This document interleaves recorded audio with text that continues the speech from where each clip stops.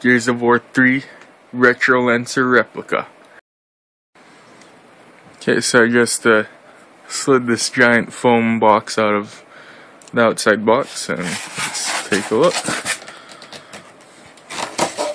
I feel like there should be some Zelda music playing right now when you open the chest.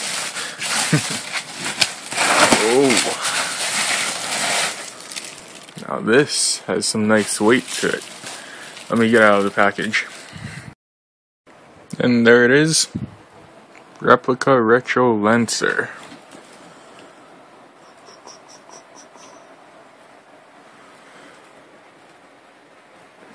This thing is awesome. It has a really nice weight to it. It's pretty heavy. It's all plastic and everything, but it feels really good. Like this part where it's supposed to be like a grip, like tape or something on here. This binding, yeah, it's real texturized. You know, feels real good. Even like these scuff marks, like you can like feel the scuff marks on here. Like it's actually been scratched up. You can actually feel it.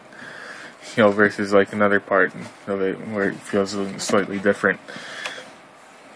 Yeah, it's super cool.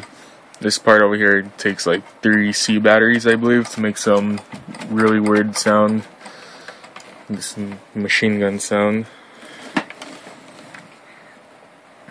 Pretty much the same thing on the other side. I know they have like the special edition gold version in the UK, and I thought it was cool, but I'll take this version over that one any day just because of that right there. You gotta have the blood on the bayonet with the blood splatter on the gun too. That is just awesome.